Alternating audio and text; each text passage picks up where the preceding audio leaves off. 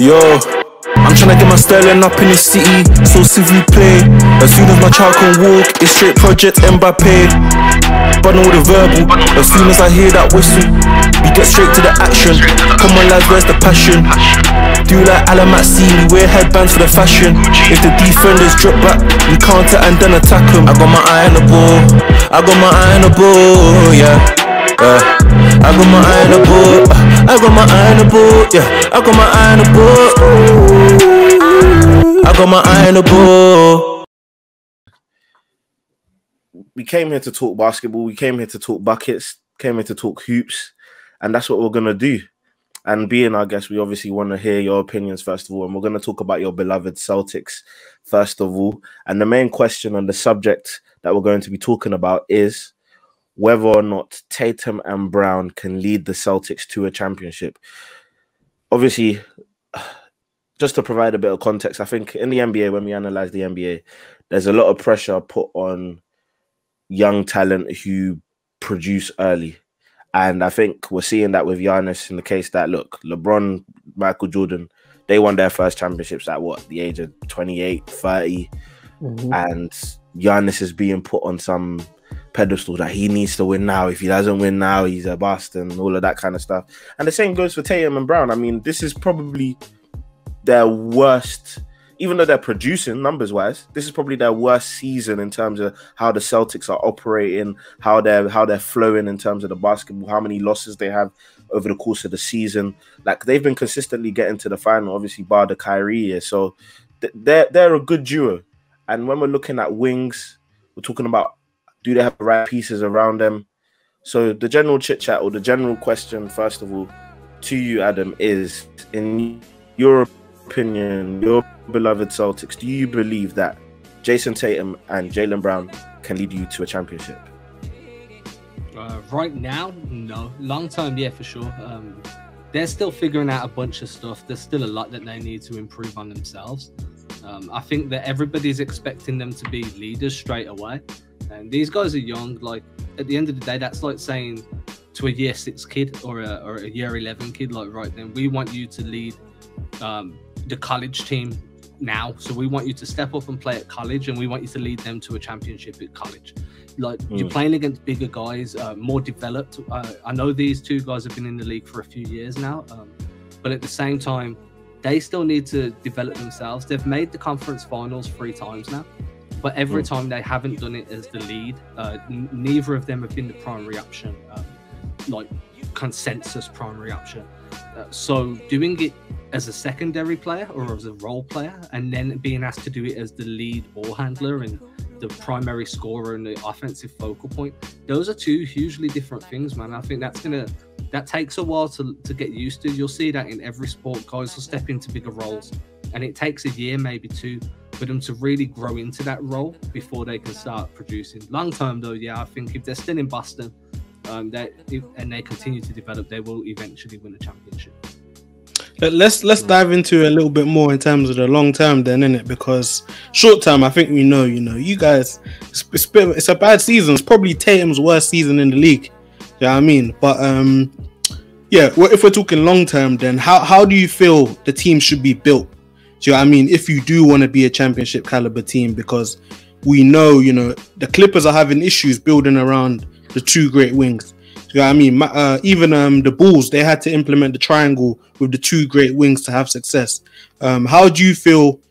And Danny Ainge, you got what I mean? There was obviously, we know you had the assets, you had Kyrie, you obviously got Kemba now. And there's questions of Danny Ainge. Like, everyone thought Danny Ainge was the great Danny Ainge, but there's some questions now because it feels like the team's in limbo. But long term, how do you feel the team needs to be built? And do you have questions about whether Danny Ainge can do that? I mean, I think the first thing you need to do is take stock of what's working around the league. You mentioned the Clippers are struggling. The Clippers are pretty much in the same boat as the Celtics, except their wings are more developed and they're like, top 10, top 12 level players. But the issues are the same. The only difference is Kawhi Leonard can bail you out of an extra 10 games a year where Jason Tatum just isn't there yet. I think that you'd need to figure out how to stretch the floor a little bit more. A stretch 5 would work. If you don't have a stretch 5, you want a rim runner, and then you want an additional ball handling wing. So you'd want somebody at the 4 that can put the ball on the floor a little bit.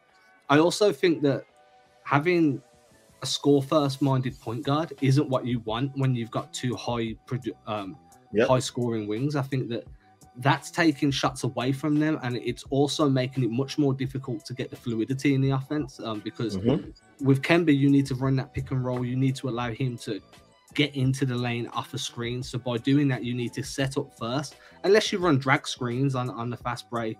But if you can't, that's not something you can do every time. So I think that a point guard that can distribute a little bit more, that isn't afraid to penetrate. Do you have anyone in mind? I went on record a year ago and got torn apart for this, and now everybody agrees with me all of a sudden.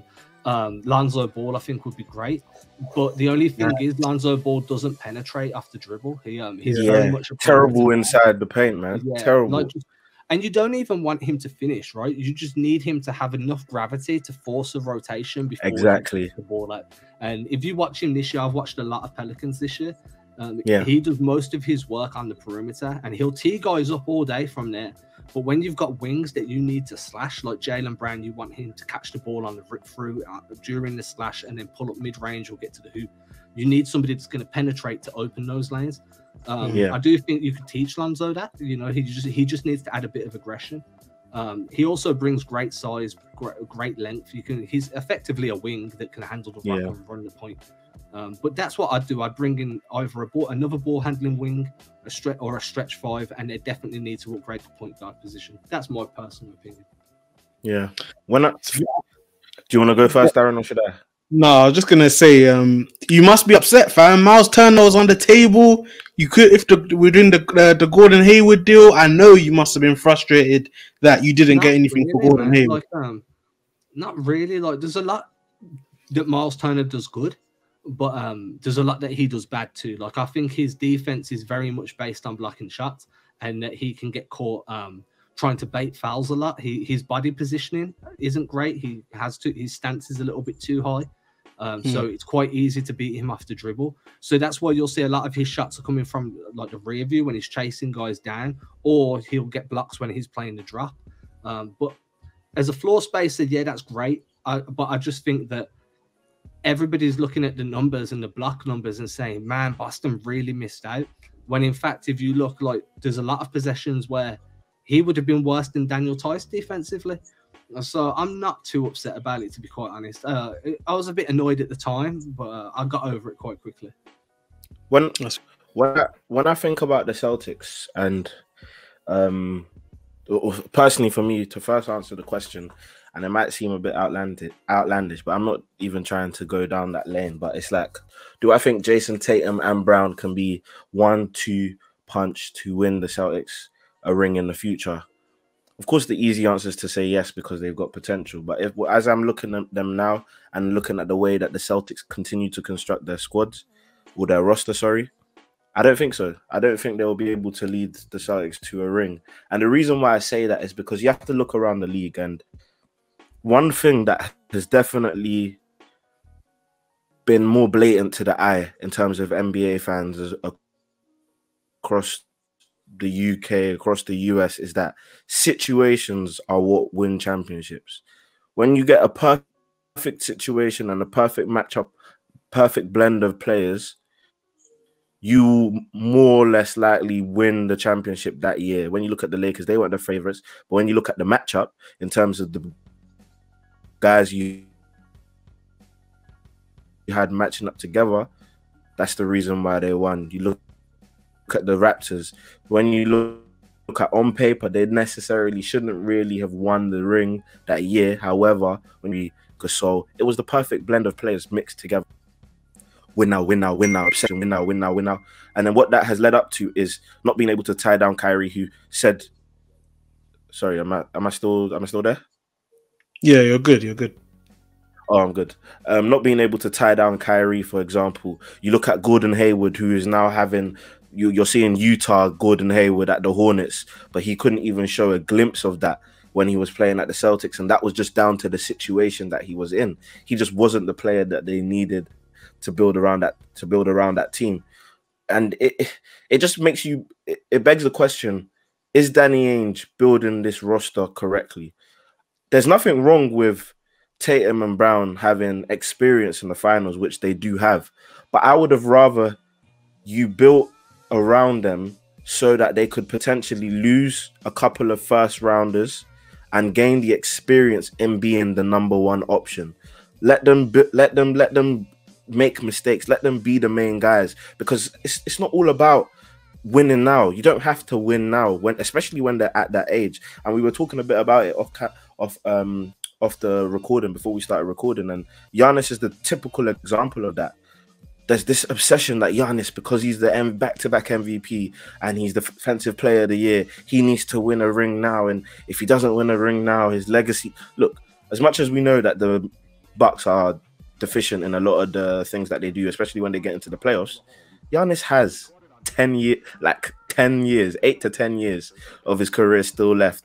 And he still has the ability to dominate. I still think he can dominate. And he's not even hit his prime yet. And he's already got his back-to-back MVPs and his defensive player of the year. He can basically use the rest of his career to just focus on winning the championship and tell the Bucks, look, I want this guy, and this is what we're going to use to win a ring. So I guess where I'm coming from is, because I haven't used stats, it's more been an opinionated thing, is do I have trust in Danny Ainge to build the right roster for Tatum and Brown? And I'm not sure. That's where I put myself on the fence, where I'm not sure that the right roster will be built for them to win a championship in the future.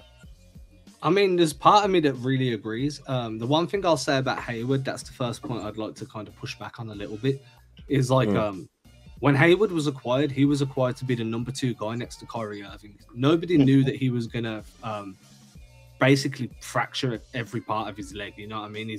Nobody knew that was going to happen. And him being out afforded Tatum more court time, and which expedited his improvements. It did. That's what's going to happen.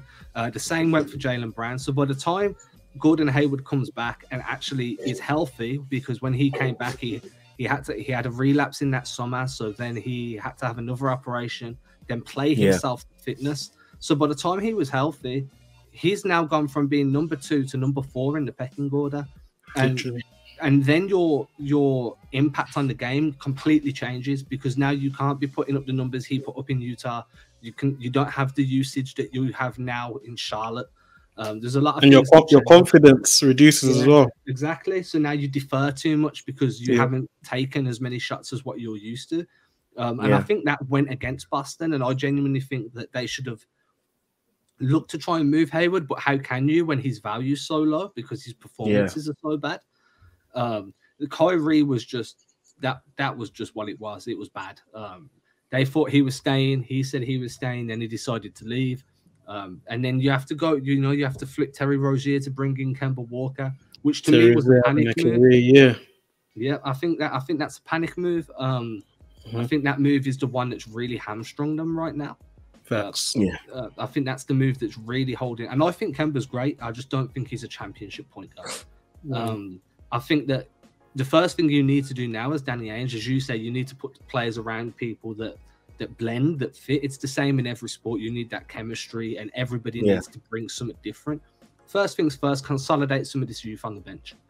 You know, you've got Aaron Neesmith, Romeo Langford, Carson Edwards, Grant Williams, Robert Williams. You've got those 5 guys, all 1, 2, or 3 years in the league. Pritchard as well. Pritchard, no, you keep Pritchard. That's what you don't. You keep Pritchard out of this. Pritchard can stay. He's doing good. He's doing good. But out of those 5 guys, move 3. You know what I mean? Try and flip one and a Jeff Teague. Like, try and get off of Jeff Teague, because that's a disaster, and give up a high upside young guy and try and get back a vet that can help, and start bringing in some experience, because that's where this team goes downhill. It's not when Tatum and Brown are on the floor. It's when they're off, or when you put Tatum on the floor and say, right, you need to be the focal point of the offense, but no one around you can do anything because they're all just bad. And that to me is the biggest issue. That bench unit is where the struggles come. Adam, if I can quickly interject though, and Darren, I don't know if you want to come in on this. A lot of the reason why I said what I said is that I do understand the context. Of course, look, injuries happen in the game, so we can never like say this is going to happen, so we're getting ready. Do you know what I'm saying? And we always use the example in football. Look, Liverpool couldn't have imagine getting 18 injuries, for example, this season. So my thing is, though, in terms of what you did have, you now look across the rest of the league. Jason Tatum and Jaylen Brown aren't the only budding young talents in the league now. You got Donovan Mitchell, who's in the perfect of perfect situation. Like we say all the time, perfect of perfect situations. Jazz got a good organization. They know what they want to do. They're looking good. They're developing every single year. You still got guys like Damian Lillard, who you never know what could happen. He's still got about 3 to 5 years left at the top, where you just never know. I'm not saying he's going to win a chip, but you just never know. So that takes each year you don't get to the NBA Finals, for example. That's another year off your chance to win a ring, basically. I'm stacking. It's basically Jason Tatum, Jaylen Brown versus the rest of the field. I have to go with the rest of the field based on the current evidence, because when I look around the league and look at situation, I look at the Pelicans. They're a championship team in waiting if they just get the right core group, the players that they want to pick around Zion, Brandon Ingram, the right coach. The right coach, exactly. So it's basically a Tatum and Brown versus the rest of the field, and unfortunately, I have to go with the rest of the field just based on other people. And that's fair. Like, there's no way I can argue back from there and try and keep a straight face, because you've got guys like Zion, you've got guys like, as you say, Donovan Mitchell. There's some younger guys, Ja Morant and Triple J over in Memphis are doing good. Are going to be doing great things. Charlotte have got LaMelo Ball, who's looking like he's legit. Luka and KP. Yeah, Luka and KP. These young guys are dotted everywhere, but the league has always been that way. And the way you do it is you start to bring in ring chasing vets. Like exactly. The one guy before they landed Tristan Thompson, the one guy I was like speaking about the most was trying to land Derek Favors. I thought Derek Favors would have been the guy that would have shored up this defense massively. He went back to Utah. And now Utah have two of the best defensive bigs in the league, literally rotating on and off. And their defense now is ridiculous, which has allowed them to play at the speed that they play at. So I do agree. If I had said no, I think these two are guaranteed to win, then I'm lying and I'm just saying it for the sake of saying it, which I'm not going to do. But I do think that these guys are just as able to, they're just as likely to win a chip as a lot of these other young guys as well, because it all depends on situations they find themselves in a year or two and how the roster construction happens in a year or two. Yeah, exactly. For me, I have to look at Danny Ainge, man, because I look at this season and I think it's a wasted season. Like there's no way you can, have championship expectations. I don't know if maybe this was a development year that he had in mind, but there's too many young guys on the bench. Do you know what I mean? You can't have two young stars and then surround them with a bunch of young role players that you're trying to develop. Do you know what I mean? You're basically just a young team trying to grow. Yeah, I mean, that's fine if that's the direction that you want to go in, but that wasn't the path that you were on last year or a couple of years ago when you just picked up Kemba. Do you know what I mean? You had Gordon Hayward, you had Kyrie. So I don't know if what Danny Ainge is trying to do, but I don't know. I think he's got to be decisive.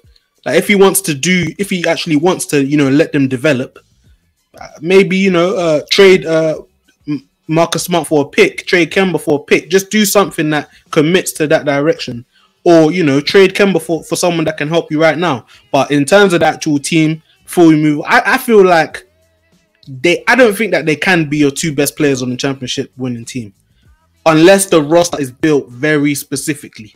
Do you know what I mean? And they improve off the ball, because I feel like you need at least one higher level playmaker. Do you know what I mean? If you want to win a championship. And I believe this season, you guys are bottom 5 in assists, hockey assists, all the passing stats. You guys are really low in those categories. And I think that's evident. Not obviously, that comes down to the fact that the role players aren't really great. But also, I think Tatum and Brown, they're scorers. Do you know what I mean? Both of them, they're two-way wings. As we said, the Clippers are having the same issues. You need someone that can play make. And unless you can find yourself a Draymond Green, or as you said, Lonzo Ball, but even Lonzo Ball, can he play make for the whole team? Do you know what I mean? That's the biggest question.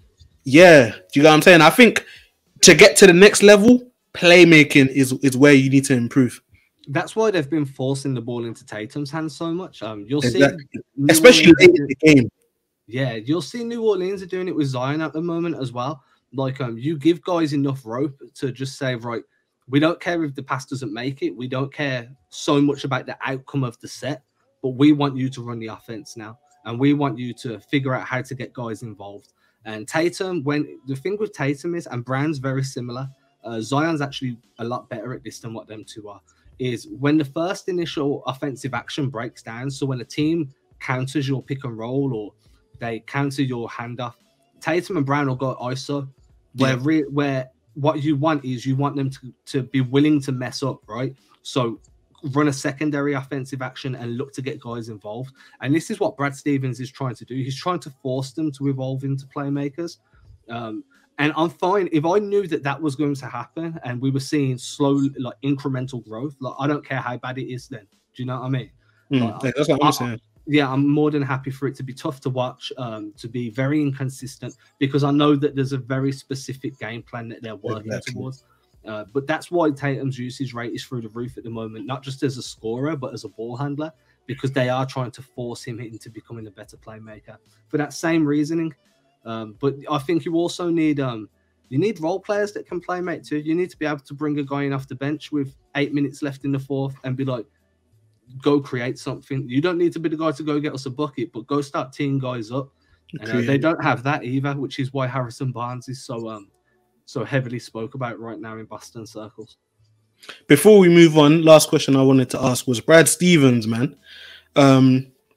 Highly regarded. Do you get what I mean? He's supposed to be the new Popovich, and I think he's a good coach, quality coach, but where do you stand on him? Like, can he lead you to a championship?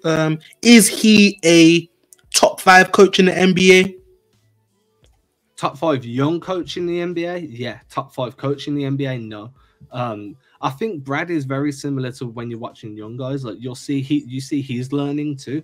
Like, you see him implementing new play calls all the time. If they're not working, like, one of the biggest things with Brad is he gives guys too much rope. If you're struggling and your shot's not falling, he'll leave you out there to see if you can figure it out. Veteran coaches aren't about that. This is a league you're in to win, right? This is a business. If your shots aren't falling, you're sitting on the bench for the next 10 minutes. Popovich is the king of that. He'll bench you after 30 seconds if you've missed a rotation. Like, I've seen him do it. Yep.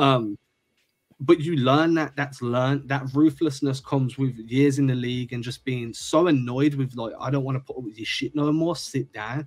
And I think Brad's gonna develop that too. So I still think he's the right coach. I still think he's going to be 10 years time. I think we'll be talking about him as a top 3 coach in the league. There was a time where we didn't think Spoelstra was going to be as good as what he is, where we were questioning whether he would even make it through the LeBron years. Now he's regarded as a top 5 coach in the league. It takes time, just the same as players develop. Coaches need to get, to develop too. But he does need to improve his game management. I think just to quickly just backtrack. So my roundup point was going to be that it's just obviously a lot of talk was on playmaking and bringing in that playmaker who can make a difference. And as we're seeing, look, when you have 2 wings who can potentially be the fulcrum and the core of your team, you're gonna need a playmaker. As the Clippers found out, we're talking about Kemba Walker. We can look at the Clippers in their first year. The reason why it didn't work despite all their talent is because if you look at the point guards that they either had Lemon Pepper Lou, who needs to create his own shot, and then Patrick Beverly, who's not really a playmaker and is sometimes can be seen as a headless chicken. So you just need to getting a playmaker who isn't the main man on a team is like one of the hardest spots to fill, because you look at the Lakers. Rondo was like, it was basically we were relying on playoff Rondo. Rondo basically did not play the whole season, so it was almost like we're banking on playoff Rondo to show up and show himself, and he did that to himself. So yeah, it's gonna be tough. But in terms of what I think the Celtics need to focus on, and I take a page out of Vogel's book, it's the defense, man.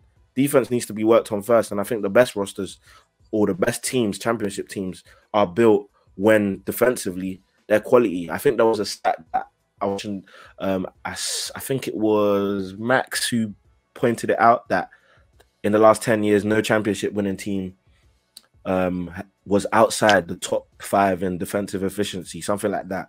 And when you look at where Boston are right now, I believe they're like 16th, 17th in defensive efficiency, which is basically bottom half, really and truly. So, yeah, the defense needs to improve. Of course, that happens when you have the right players, and I don't think they have the right players to implement a nice defensive scheme. However, you just got to look at Brad Stevens and say, cool, you've had your breakout period now. Brad Stevens is now becoming an established name within the NBA ranks, so he needs to make sure that he isn't making a name for himself in the bad light as opposed to the positive one. So yeah, and that's fair. I mean, that's completely fair. And Boston, all of Boston's good runs have come off the back of being one of the better defensive teams in the exactly. league. Yeah, I do want to, and this is an excuse really, and I've told people that have been on my show and other shows, and this is an excuse, and it's a pretty crap one.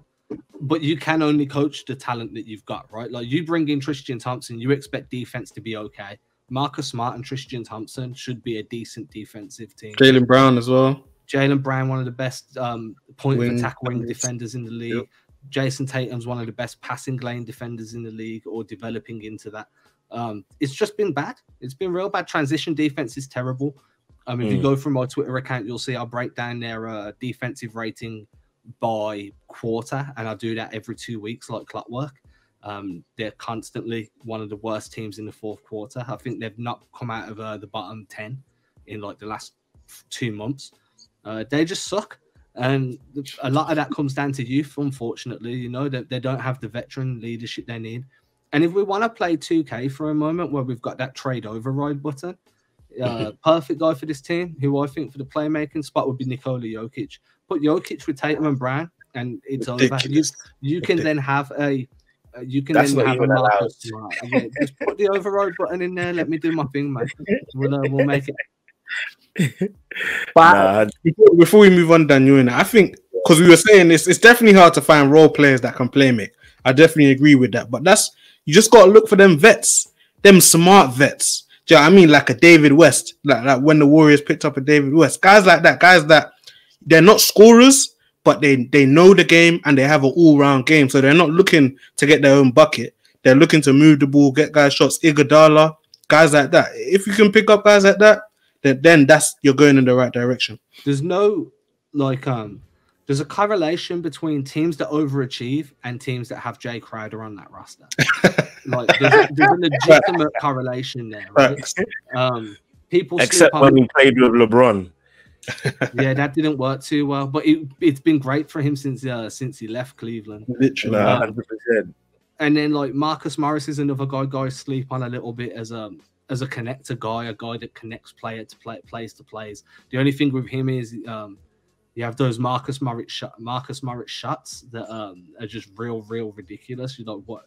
Like, he was in Boston for a year, dude, and I loved the guy and I hated the Brad Stevens, he closed every game basically for you guys. Yeah, because he's that type of guy. He makes the right reads, makes the right pass, knows when to leak out, knows when to drop back, knows when to pinch. Like, he's just a smart, heady player.